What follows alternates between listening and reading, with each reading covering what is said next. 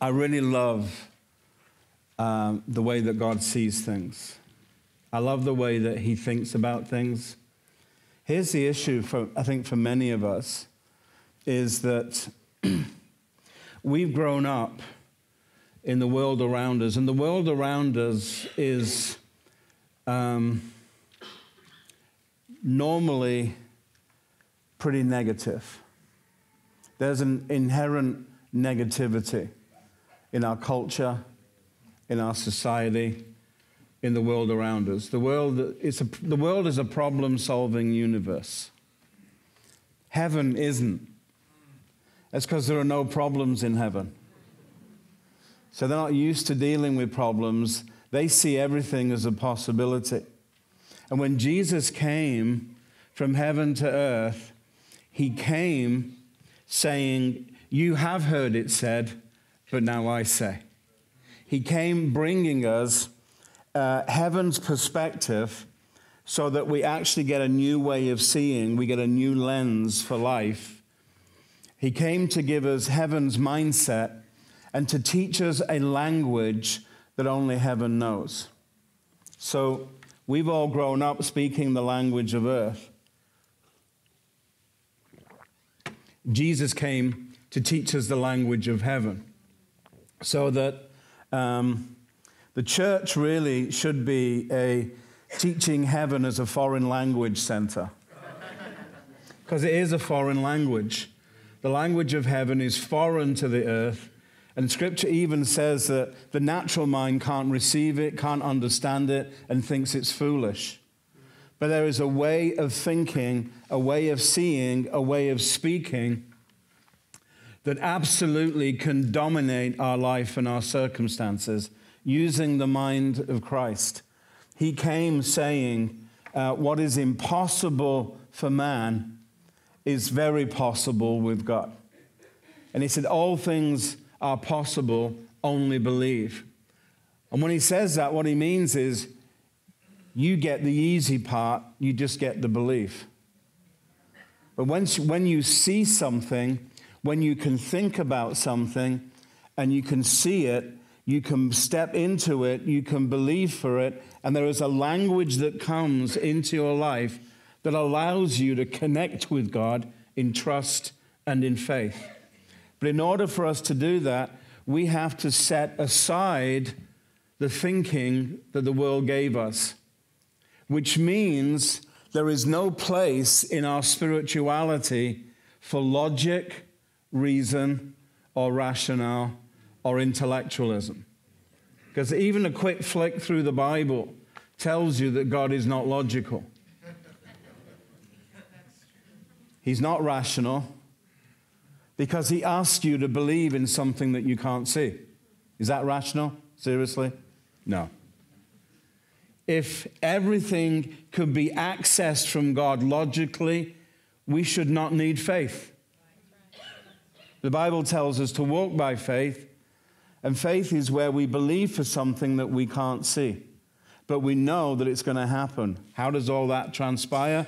It comes out of our inner man of the Spirit, interacting with who God is for us, and we're learning how to see things spiritually, spiritual appraisal. We're learning how to have our thoughts in line with the relationship that Jesus has with the Father, and we're learning to speak to things and to call things up as though they are not. We're learning the language of faith. So, you are designed to see something that is unseeable. You're designed to think about things in a way that the rest of the world around you would not think about them. And you're designed to talk to things and cause things to happen, because there is the same creative word that's in God's mouth is actually in yours also. So we're learning how to be citizens of heaven living here on earth. So God's not logical, not reasonable, and much too clever to be an intellectual. He's wise, but he's a spirit. And he sees things in a completely, compellingly different way than we do. So in Christ, there are no problems, only possibilities. So if you read the Gospels, and you should read the Gospels every single year, maybe even every 3 months. It's really important for us that the words of Jesus become more important than the words of Paul. And that we see Paul's ministry through the light of the Gospels, and we don't see Jesus through the light of the epistles. That's really important. Why? Because we're following presence. And I don't want to be a disciple of Paul. I want to be a disciple of Jesus. I want to understand presence. I want to understand what is it that he brought into every situation that made it become radically different. That 5,000 people could be fed with a few fish sandwiches with enough left over to feed a small village. I want to know what happened between him and Zacchaeus that brought that little obnoxious little rat out of a tree. And by the time he got to the feet to where Jesus was, a decision was made that I'm going to give half my goods to the poor, and anyone that I've defrauded, which was a lot of people, I'm going to pay them back 4 times as much. How could Jesus invite one guy to supper and cause a whole community to become rich in the same moment? What on earth was happening? Everywhere Jesus went, hey, get a concordance, look up the word marvel. Seriously. Look up the word marvel or marvelous. Most of the scriptures will be in the Gospels, and they'll all be about Jesus. How everything he did caused people to marvel. People marveled at him, and he said, I will do this so that you can marvel. He's not backward in coming forward in this thing. No, he's like, hey, I'm marvelous. I'm going to teach you how to walk with me, and you'll marvel that everybody else will think you're marvelous too. Welcome to the gospel. Everything about God is marvelous. What we need is a lifestyle that's absolutely dependent upon majesty. That we understand that we are people of the King, we're kingdom people, we have access to a lifestyle that is marvelous, that is full of majesty, that displays the sovereignty and the supremacy of Jesus. That's what we have to offer. And what that means is you can't be ordinary. Just saying. You can't be ordinary because you have Christ living in you, and that makes you a magnet for everything that is brilliant and extraordinary, because if Christ is in you, then the glory of God is never far from your life and your circumstances. So if Christ is in you, all of heaven is attracted to Jesus in you. So we're having to come to terms all the time that, I don't know if you know this or not, but you're not on your own. There are 2 people inside here. One of them is you. The other one is the one who never leaves you nor forsakes you. That what's different between the old covenant and the new covenant is the old covenant was a visitational culture. The new covenant is a habitational one. The Bible says that you are a new creation. What does that mean? You're a race of people never seen in the earth before Jesus. Everyone before Christ had the power of God come on them. It could lift off them. But now in Christ, God comes and he makes his abode in you, and so he never leaves you nor forsakes you, so he's always with you. And he's with you to teach you how to be a citizen of heaven here on earth. He's teaching you how to think like he thinks, how to see like he sees, how to talk like he talks. He's teaching you how to grow up into Christ in all things. And a big part of that, initiation into that, is that because you have Christ living inside you, never again will anything be impossible for you. That's what he's saying here. With man, all manner of things are impossible, but with God, all things now become possible. What that means is you're never the victim of an impossibility ever again. Because now in Christ, we get to turn problems into possibilities. Here's the thing about the Lord. He refuses ever to work with a negative. Because there are no negatives in heaven. What he does is he converts that negative thing into something else so that he deals with that. Take your old self, for example. Before Christ, you were a sinner, lost, away from God, and then suddenly Christ comes into your life and you start to learn about the power of the cross, and you realize when you read Romans 6, verses 3 to 11, it talks about that when Christ died, you died. And you understand that when he died, he didn't just die for you, he died as you. And so that in Christ, your old man is dead and it's buried. That's what we do baptism for. And then when it's raised from the dead, it's raised to newness of life. The old life stays in the grave, but you not only take part in the crucifixion as being in Christ, but also in the resurrection you are in Christ, and he raises you up to newness of life. Why did he kill you off? Because he didn't want the bother of changing you. He didn't want the hassle of trying to change you. And so he says to you, he gives you permission. Consider yourself dead to sin and be alive to me. And I will teach you the lifestyle of being alive to me. So what that means is when God looks at you, he doesn't see anything wrong with you, because everything that was wrong about you, he killed it off. He's really happy about that. Now, we're not dealing with your sin. We've already dealt with it once and for all. Read the Bible. Yeah? So your old man is dead. What we're learning is there is a newer version of you, and that's the one the Holy Spirit is working with. So when the Holy Spirit puts his finger on a part of your life that's not working, what's he doing? He's pointing to the site of your next upgrade. He's pointing to the site of your next miracle. He's saying, this is brilliant. Let's get to work on that next. So your old man is dead. So we don't have a sin nature anymore, but we do have a sin habit. And habits can be broken. Right? So what we have is we have situations in our life that need renovation. They need the cross to come in, and it's brilliant. God enables us to be complete in Christ and then also come into completion. What that means is God gives you everything up front and then teaches you how to walk in it. So you have fullness right at the beginning, and he teaches you how to stay full.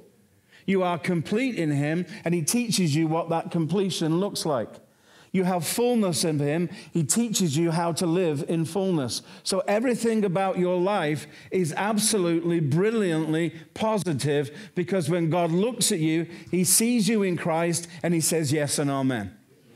Even before you've asked the question. He says everything in Christ is yes and amen. It's like, Lord, isn't that a bit dangerous? These are Texans. They'll just take advantage. And he's going, I hope they do. Someone needs to take advantage of me. Here's the thing. When God grants you something, he expects you to take him for granted. He gets a little bit antsy when you don't. You were designed to have more, to have a life that carries more than you can hold, so that you give it away constantly. And what that means is that nobody is safe from a blessing, because you're around. It means we're never subject to any negativity. The world is inherently negative, but the kingdom isn't. It's like there's no frustration in heaven. You think anyone's standing around the throne right now going,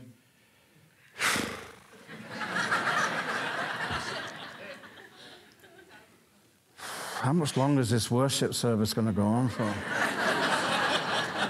I could kill one of the angels for a coffee. There's no frustration in heaven. So here's the deal. If it doesn't exist in heaven, it can't exist here. If it's not intended, it cannot be allowed. If it's not intended, it cannot be allowed. If it's not in Christ, we don't want it. We don't accept it. So what is it about this Christ life that turns everything upside down and inside out? It's a mindset. It's a perception. It's a language that he carried from heaven to earth. And when you read the Gospels, what you are seeing is Jesus saying, this is how we do stuff in heaven. And then he says to us, greater things than these shall you do. What does he mean by that? I'm just here to teach you the basics. Y'all are going to do things way better than I'm doing them, because we're saving the best stuff for you to do. We're going to teach you to be as brilliant as me, because he actually knows that he's amazing. And like the Holy Spirit has no problem telling you that he's a genius, because he is. He knows everything.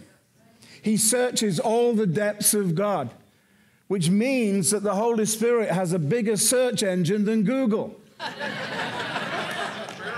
Because he's searching all the depths of God. Why? So that he can disclose everything about Jesus to you. So that fullness is not an option. Fullness is the way it is. Abundance is not just for a few people.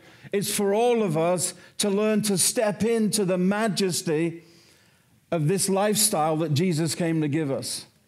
That you are a habitation of God by the Spirit, which means God is living in you, which means that all of heaven is attracted to you, which means if Jesus is living in you, the Holy Spirit is there, you're accessing a way of thinking that's totally extraordinary. And what it means is you are not subject to the world around you. You are making yourself vulnerable to the kingdom. Just saying. Brilliant thinking is a way of life for you. Brilliant perceptions is how you view things. And your language is like nothing the world has ever heard before. You take all your cues from a realm that is nothing like the world around you. We grow up with the way the world thinks.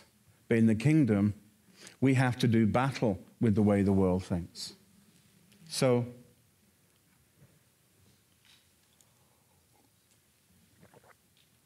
the God of possibilities is here to teach you what's possible in every situation. So we have to make every situation vulnerable to the majesty of God. If we don't make that vulnerable to the majesty of God, we will become vulnerable to it. And that's not who you are. It's time for us to stop living below the line of our privilege and start to live above it. That means we see things the way God sees it. We think about it. We have that same mindset that Jesus would have about it. And we have a language that's different. And we convert negativity into something else. It's like in our thinking when we have negative thoughts about ourselves. You know, if all your thinking has brought you to a place you don't like, have another thought. Because clearly that one is not working for you. Right? What does the world tell us to do? It tells us to work on that thought. What does the kingdom tell us to do? It tells us to change that thought for a better one and work on that. The kingdom never works on a negative. It changes it into something else and works on that. So, when you get a problem in life, this is how heaven would see it. No problem can come to you without a promise and a provision attached to it. Why? Because problems are designed to bring you into your provision through a promise. So every promise, every problem has a promise and a provision attached to it.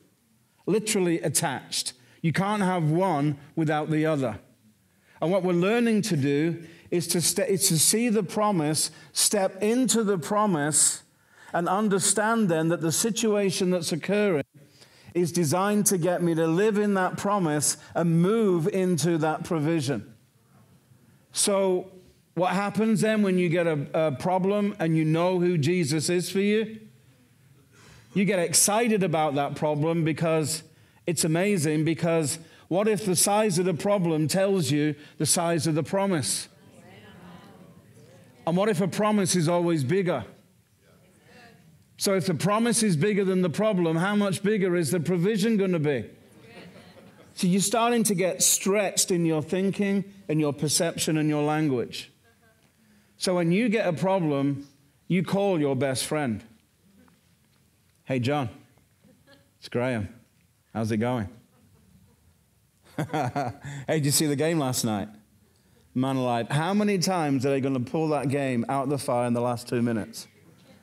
I tell you, supporting this team, I need a bigger heart. I need a heart like an elephant. My heart, you're like pounding in my chest. I know. Yeah, it was cool. Hey, listen, I'm calling you because I got a problem. Yeah, I'm really excited. Yeah. No, I came this morning. Yeah, no, it's cool. It looks pretty big. I'm thinking, man, if I'm careful, I could keep this around for like 2 or 3 months, you know? Yeah, I knew something was up because the Holy Spirit came early. And you know what he's like, Mr. Enthusiasm, eh? So he was like bouncing around the walls. I knew something was up. And then this problem came, and it's like, man, it's big. No, I haven't opened it yet. I've been too busy manifesting. Yeah. Yeah, so I'm looking at it thinking, OMG. If the problem's that big, how much bigger is the promise? I've not even opened it yet. I'm beside myself. It's like here I am and there I am, and we're next to each other, and we're both manifesting. Yeah. So anyway, how are you doing? You haven't got a problem. Well, hang in there, man. One's bound to come, right? I mean, God is faithful. You're bound to get one. Yeah, just hang in there and believe, man. Something good's going to happen. Hey, but listen, do you want to share this one with me? No, it'd be cool. Hey, but listen, dude, when you get a problem, I'll be expecting a phone call, right? Just saying. Okay, cool. So, how soon can you get here? 40 minutes. Brilliant. Hey, are you passing St. Arbuck's? Could you get me a coffee? That'd be great. Okay, see you in a few.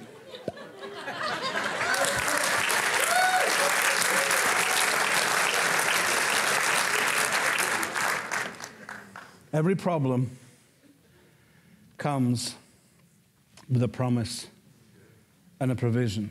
Why? It's the kingdom. It's what the kingdom is like. The kingdom is unlike anything in the world. It's a different realm. It's a different dimension of life. It's a different way of seeing, thinking, speaking, believing, acting, walking, and so on.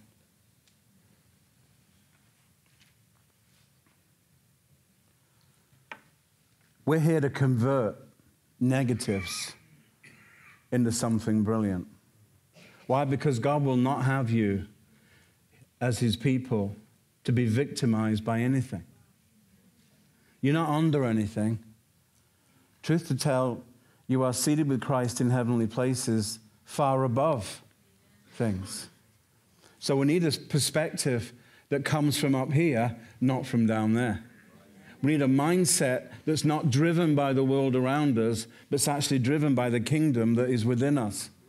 And we need a new language. And I'm not talking about tongues, so that's a good start.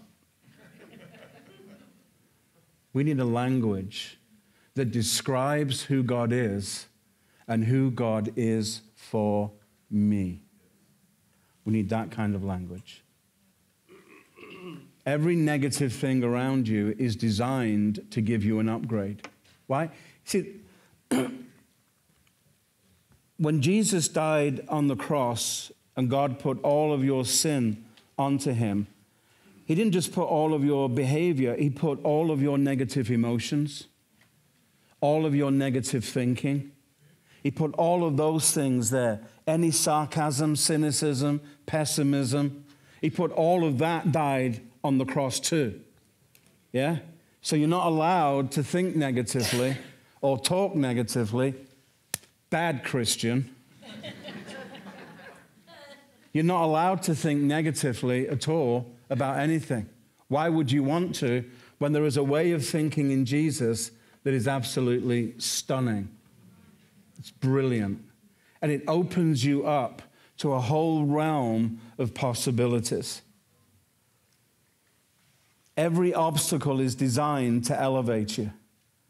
Now sometimes, it's like you're walking along and suddenly this brick wall comes down in front of you and there's some kind of obstacle. It could be something at work, something in relationships, it could be finances, it could be whatever it is. Something is there, it's in front of you, and it stops you moving forward.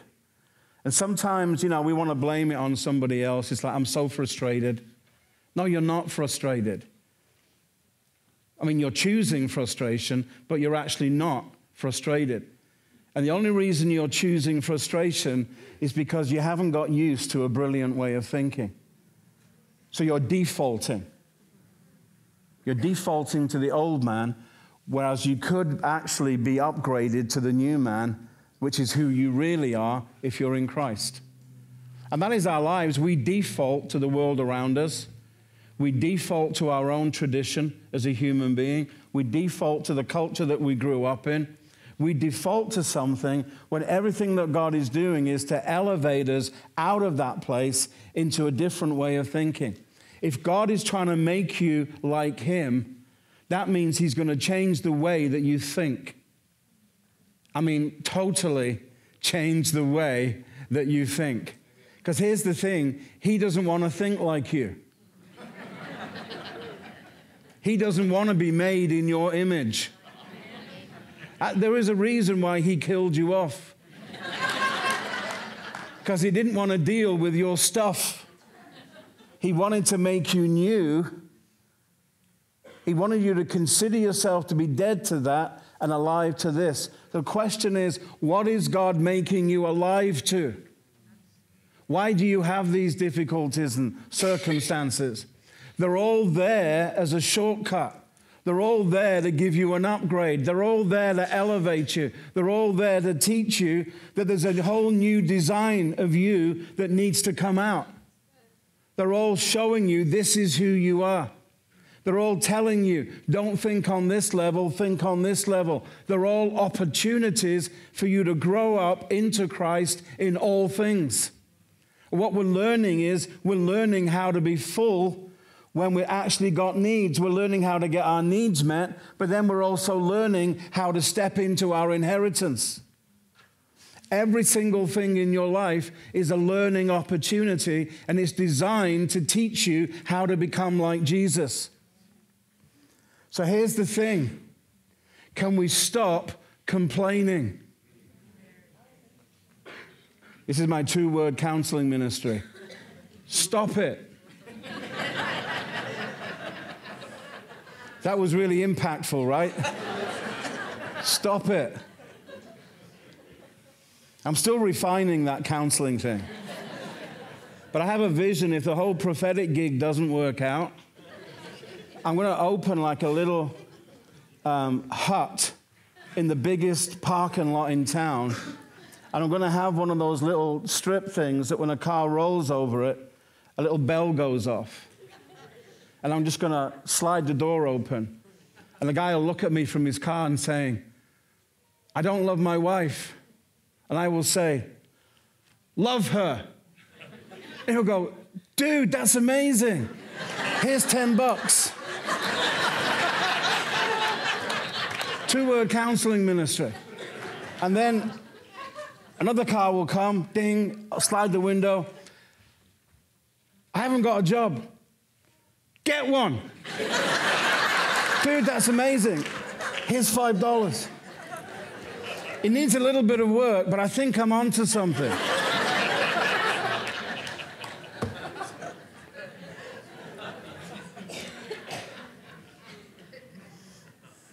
Do you know what our real problem is?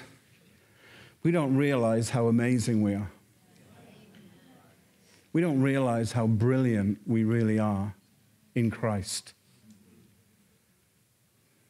We don't see life from the standpoint of His majesty. We don't understand that His supremacy, that He really has conquered everything, and that He came to bring heaven to earth and teach us how to be citizens of heaven here on earth. The Bible says, as He is, so are we in this world. That's what we're learning. As He is, so are we in this world. Every single situation in your life is designed to make you more like Jesus.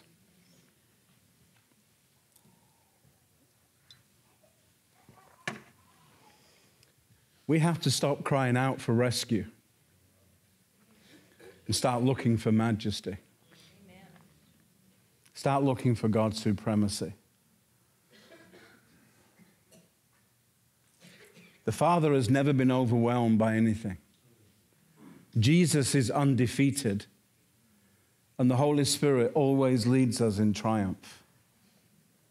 I am an unashamed triumphalist. I'm a celebrant. I want to celebrate the majesty and the sovereignty of God. I want to know what it is to be full of who Jesus is.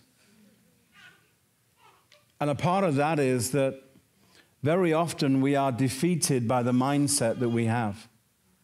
So Romans 12:2 says that we are transformed by the renewing of our mind. Most of us lose it in the space between our ears, in our thinking. We think negatively, we're losing it. Jesus has come to give us His mindset. There is a mindset on the Spirit that's full of life and peace. Our thinking is a critical thing. Your circumstances are not the problem. Your perception of your circumstances is the problem. If you're in Christ, so are all your circumstances. What does it look like for you to take that circumstance and put it into Jesus? To surround it with the presence of God. To look at it the way that He would look at it. There's a discipline here that comes out of the fact that Jesus is delightful. There's a discipline here that enables us to walk with passion and to be delighted about what's happening because we know who God is for us. And to know that God will go to extraordinary lengths to teach us how to walk in Him, how to live in Him, how to be in Him. I'm in church one day and I'm going from one meeting to another, and I'm walking down this corridor and I'm late, and so I'm walking fast, and the door opens at the other end and a woman starts walking towards me. And the closer she gets, I get this sense of impending doom, that she's going to ask me a question. I want to be able to just walk past and say, hey, how's it going? I'm fine, thanks. And get to this meeting. But I know she's going to I know it in my knower, she's going to stop me. And sure enough, she gets like 30 feet from me and she stops right in the middle of the corridor, and she's not a slim lady. So I get close to her and she looks at me and she says, so you're a prophet, right? I said, so it has been rumored. She said, well, I've just come from the doctor. I've got cancer. It's inoperable. And I'm going to die in 6 months. So my question is, will I live or die? I said, sweetie, I don't do births, marriages, or deaths. And here's the thing, you know, she's an older girl. So you don't know whether, you know, I'm always up for praying for people, but you don't know whether this is her time. Whether to prepare her for her time or what. So I'm in that place. I'm saying, sweetie, I'd be delighted to pray for you. But there is a question you need to ask the Lord. And it's my favorite question. And I ask it in every situation I get into. Lord, what is it you want to be for me now that you couldn't be before? What is it you want to be for me now that you couldn't be before? So I pray with her, and I say, you should ask the Lord this question. Now, we're in the same church. You got my number, so give me a call. You know, if you want me to pray for you tomorrow, I'll pray for you tomorrow. I'm cool. So just give me a call.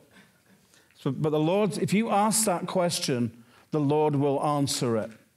Because he wants to be something for all of us. Constantly, continually, and in different ways. The reason we have different situations is because God wants to be something different for us each time, so we get to understand what this fullness really is all about. So, what is it you want to be for me now that you couldn't have been when I didn't have cancer? Great question. The next day she calls up and she said, nothing's happened. I said, sweetie, keep asking the question. The Bible says ask and keep on asking. Keep asking the question. He's going to answer it. If God doesn't speak initially, he always speaks eventually. You just got to hang in there with him. And waiting on the Lord is not a trial, it's a pleasure. Because you know he's going to answer. Right? So then waiting on him becomes a delight. I know you're going to answer this question. So I'm just hanging out. So what is it you want to be for me now?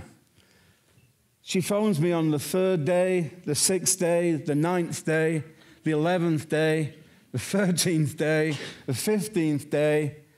On the 17th day, she's still praying. She goes to the grocery store. She's walking down an aisle. And at the end of the aisle, a woman comes around with a shopping cart and 2 small kids. An 8-year-old girl and I think a 4-year-old child. And she recognizes her that she used to sit next to her in class, in high school. So they're like reconnecting. I haven't seen you for ages and so on. And they're chatting, you know. And the 8-year-old girl starts pulling on her mother's dress saying, Mommy, Mommy, Mommy. Darling, not now. I'm talking. So they carry on talking. Mommy, Mommy, Mommy. Sweetie, not now. Just be patient. I'm talking. A few minutes later, Mommy, Mommy. What is it? That's the lady I saw in heaven. Here's the thing. This is the 17th day. 16 days before, this girl has a dream that she goes to heaven, and she sat in Jesus' office having a chat, like you do, you know? But she sat having a chat, and they're talking away and having a great time, and she notices this framed photograph on his desk, and the picture is this woman. And she says, Jesus, who's that woman? He said, oh, that's someone, when you wake up, that's someone that you're going to talk to. And when you talk to her, I want you to give her this message. And he gives her a folded piece of paper. When she wakes up the next day, she has a piece of paper in her hand. And she's been carrying that piece of paper for 16 days. And now she sees the woman in the grocery store. And she says, Mummy, that's the woman. She tells her the story of the dream, photograph. You're in a photo on Jesus' desk. I mean, that's got to be the height of something, right? And she gives her the piece of paper. Now, bearing in mind, the question is, what is it you want to be for me now?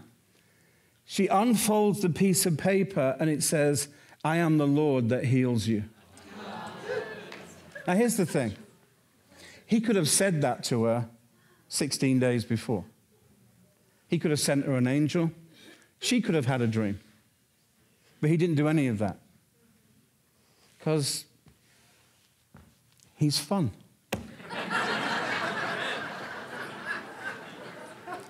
He has a lot of people to deal with. He likes to do things differently. He doesn't like to do things the same all the time. Plus, he likes to include people in our lives that we don't know and so on and so forth. He's fun. So here's the thing. She unfolds that. She reads the message. She starts crying. She tells her friend, you know, I've got cancer. And she tells her side of the story. And now here's the thing is, these two guys actually, years before, they fell out at school, like girls do. They fall out, you know. So, and they hadn't talked to each other for a while, but now suddenly they're older and, you know, life's too precious not to have, you know, have offenses and stuff. So here they are reconnecting, but God is joining them back together again through this child who had a dream. And now this child gets to see the power of dreams and how God loves to communicate in dreams and visions, yeah?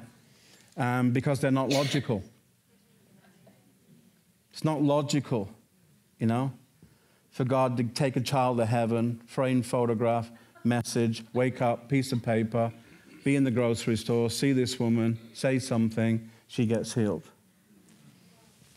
Why does he do things like that? He just loves to do things like that. Get over yourself.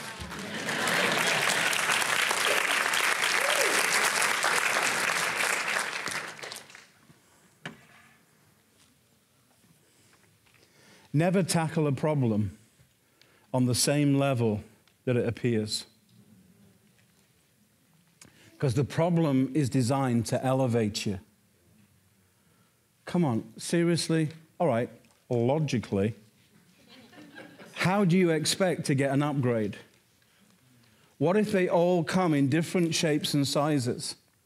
Sometimes people can come walking into your life and give you something that upgrades you. What if the Lord has designed a whole variety of circumstances to give you an upgrade? And what if most of them are negative? Wouldn't it be so like God to park an upgrade right next to a problem? Come on. Wouldn't it be so like him that in your moment of real difficulty, suddenly there's this huge blessing also available? Wouldn't it be like God that on your worst day, give you something amazing? Here's the thing about us. When we live in a world-centered Christian culture, we only ever see the problem. We don't even think that there's something brilliant right next to it, because we're so used to just dealing with a negative and getting overwhelmed. And we, you know, most of us even panic in advance. You know, well, if that happens, I'm going to be really fearful. We say stuff like this. Or we say things like, you know, well, I knew that was going to happen. That's like some weird prophetic gift going on. But I knew that was going to happen. I've been getting blessed too much. This one, I've been getting blessed too much. There's bound to be a backlash. Come on, who's ever had that thought? I am not the only stupid person in this room. Thank you. One honest person over there.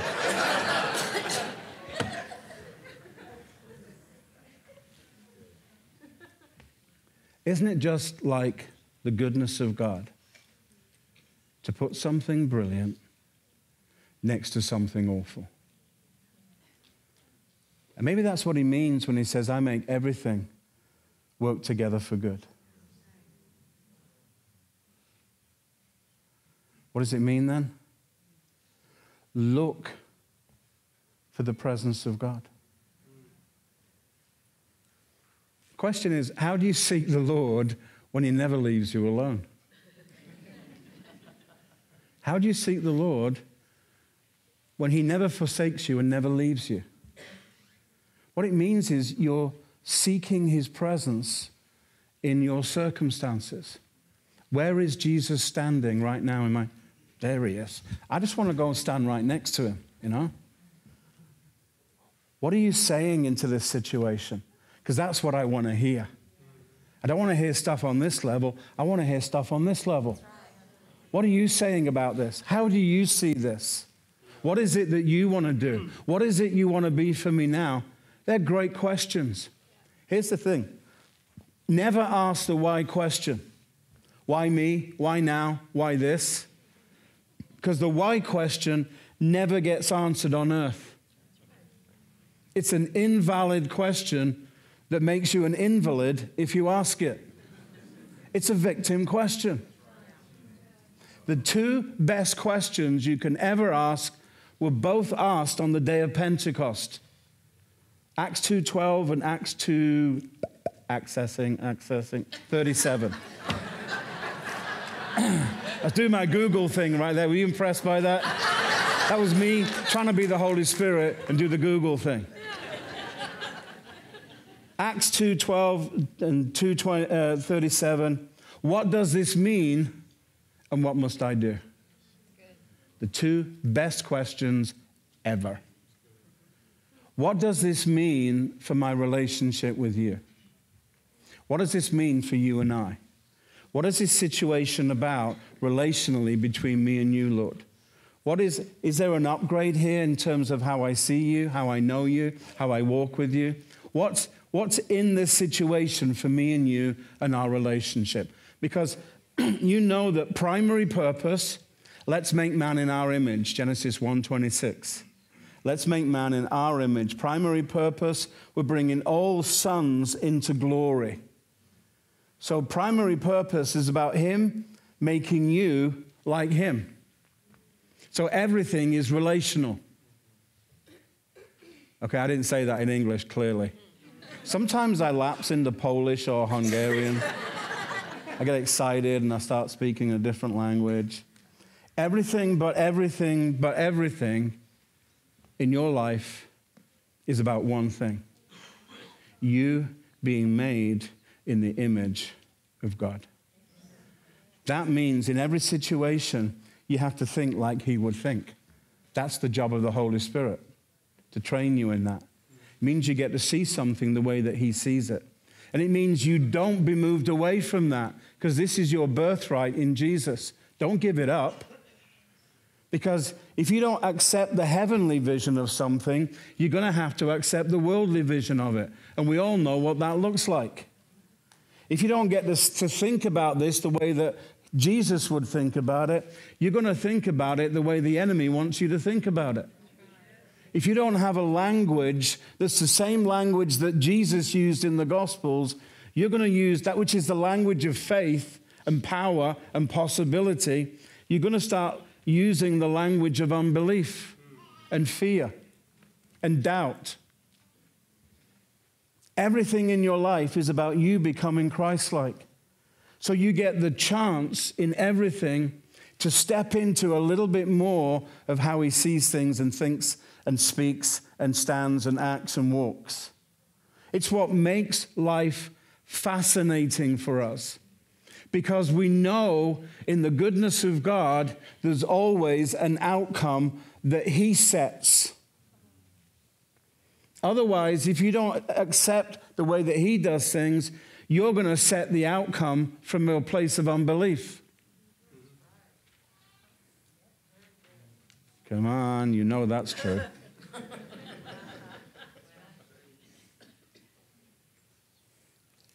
You don't want to be leading those situations. You want to be led by the Spirit. And that's what it means. The Spirit leads you into all truth. He takes everything that belongs to Jesus and he discloses it to you. That means in any situation, the role of the Holy Spirit is to tell you what's going on, to tell you who God is for you. It's relational. You're learning how to be made in the image of God. Everything is relational. God is never distant. He's in here. And so everything in your life, all circumstances are designed to teach you about possibilities. All things are now possible. So we're going to have to come to terms with favor and goodness and power and possibilities and majesty and everything flipping well turning out for good all the time. So annoying.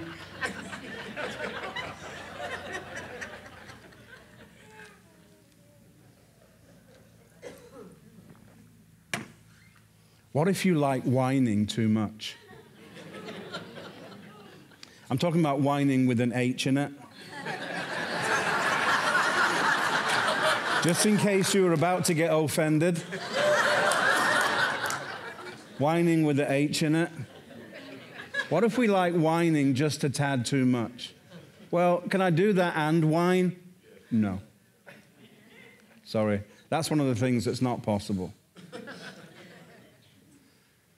What if it teaches you how to live with a smile on your face? If not, have a grin plastered on your face. Because you're actually realizing how incredibly good God really is. But here's the thing, it's not a theory anymore. It's not a doctrine. It's actually a reality in your life. Jesus came saying, you have heard it said, but now I'm saying. And what he said and what he did made all the difference. It's time, we really stopped acting like Christians and started acting like believers. Because on days, those two things are like a million miles apart. But you're believers, right? What is it you're believing? What is it you're believing about your situation right now? You are believing something. There's been no doubt about that. If you're believing in a negative, you're believing something. We are always believing. Is what you're believing, is it killing you? Or is it upgrading you? Is it keeping you down? Or is it elevating you into your rightful place in Christ? The Holy Spirit, who is the resident genius of heaven here on earth, he knows how to take everything that belongs to Jesus and disclose it to you. To tell you, hey, in this situation, this is what we're doing. Why don't you join in with us? This situation is designed to give you an upgrade. Sometimes, when you hit an obstacle and there's no way through it, it's because God doesn't want you to push through it. He wants to elevate you, because when you get an obstacle that's absolutely impassable, what the Lord is saying is, you're done on this level. I put that thing there because I don't want you walking in this low level any longer. I want you to walk on a different level. On every new level, you meet a new devil. So you have to beat the devil on the level that you're on. But when God is done with that level, because maybe he's bored with it, when he's done with that level, he will put an obstacle in front of you that you can't get through. Anybody in that place right now feeling that there's something in front of me and I can't break through it? Come on, where are you? I see that hand. I see that hand. I've always wanted to say that. I see that hand. I see that hand. I feel like Billy Graham. This is awesome.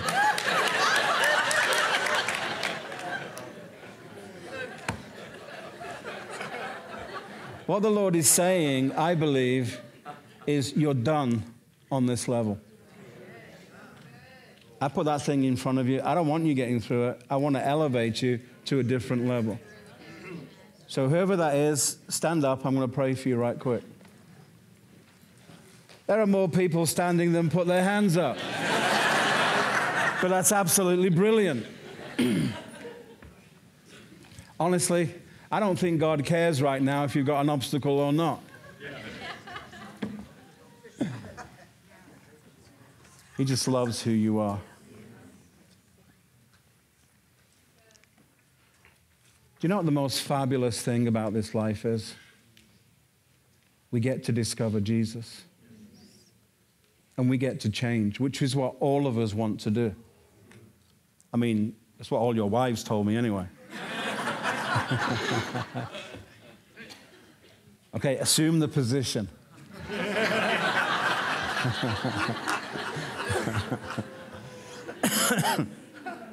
Father, I thank you. You are in charge. You're in charge. You rule. You reign. Right now, Lord, we stand before you and we're saying there's something in front of us that I can't get through. And I believe you're saying, I know. You're not supposed to. This is me saying, you're finished on this level. You need to come up higher. So in the name of Jesus, by the authority that you've given me as a prophet in your kingdom, I declare in Jesus' name, elevation to come into our lives.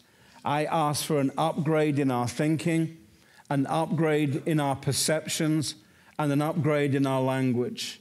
The Lord, that right now, every one of us standing, and even those listening months later who weren't here today, you're so not getting away with it.